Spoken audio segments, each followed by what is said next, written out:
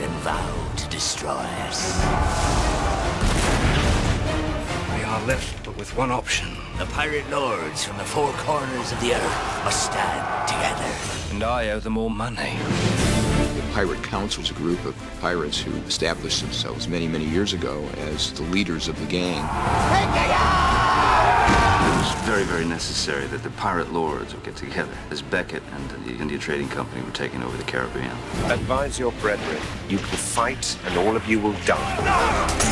This is madness. This is politics. What Ted and Terry did is take actual pirates from history and created characters around each one of them.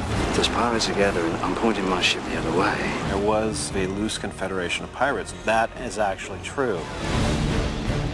But we also knew we wanted to get a little bit more international. Who are you? Tai Huang. These are my men. We said, well, rather than just 7 people like Jack and Burgos, let's open it up and let's see what else is out there. You are Sai Feng, the Pirate Lord of Singapore. So you have to include all of the pirates from all the different nations.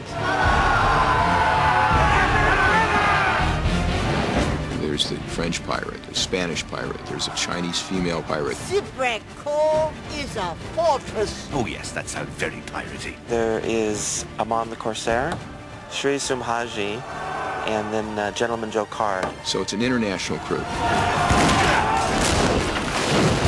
Only the Pirate Council can control their own destiny. There's not been a gathering like this in our lifetime. Aye!